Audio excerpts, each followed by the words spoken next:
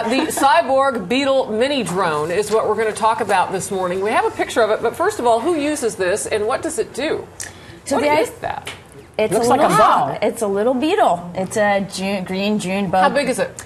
It's about the size of a centimeter. I gather they can get a little bit bigger, a little bit chubbier, but in general they're about a centimeter. So genuinely tiny. And the driver here is this race for micro UAVs. So our viewers would be familiar with UAVs as probably drones. That's what they're often called in the media.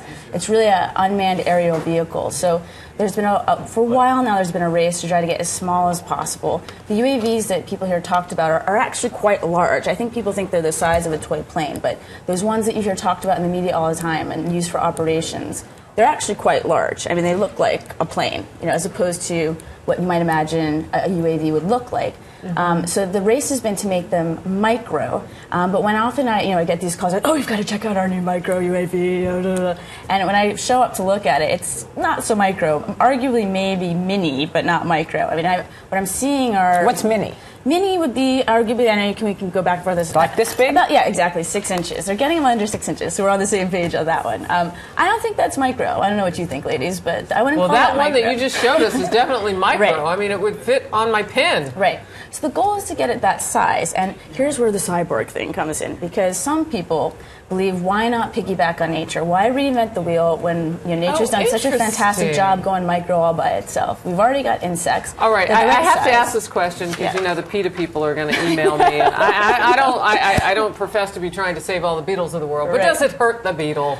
This is a concern of mine too, and it's one of the reasons. It is? Yeah. Really, you're concerned about the beetle? Look, I'm not a big fan. Not kill. I saw a big cockroach in Grenada the other day. I couldn't kill it. Oh, really? Well, kind of cute. You're just the sweetest person I know. But anyway, okay, but we're going to piggyback off nature.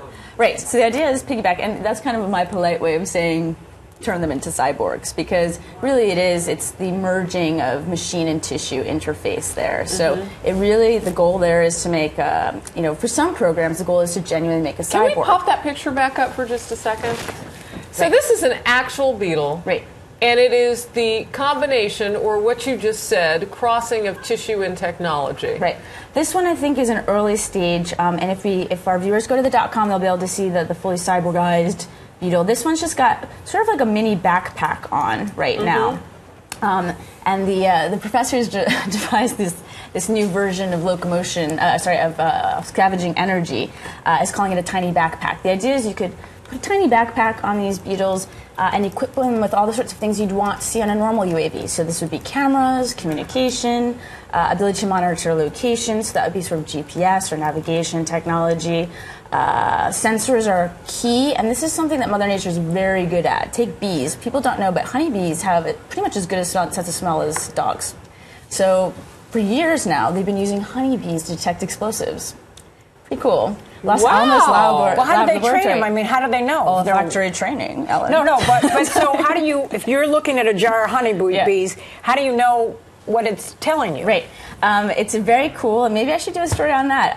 You think it's interesting? Okay. Back in 2006, Los Alamos really broke a lot of ground there, and it's Pavlovian training. And so our viewers will be familiar with that. It's kind of like the way you might train a dog, Right.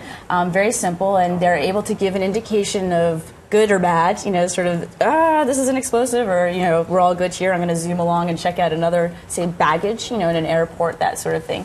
Wow. That's not a cyborg program, that's just to be clear. Are they in a jar when they do this? Yeah, they're just utilizing just nature running and all around that. with But a their cyborg stinger. program is actually interfacing that tissue with Exactly. technology. Yeah. Win for Me 77 says, what we need to do is turtle up and tech heavy.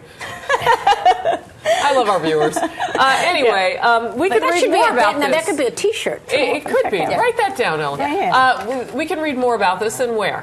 On our .com, in the SciTech section, we have a specific military page. Okay, so we go to foxnews.com, we Yeah. click on SciTech, and it'll take you to the specific military page. June Beetle's, what does that say? Conscripted into cyborg army.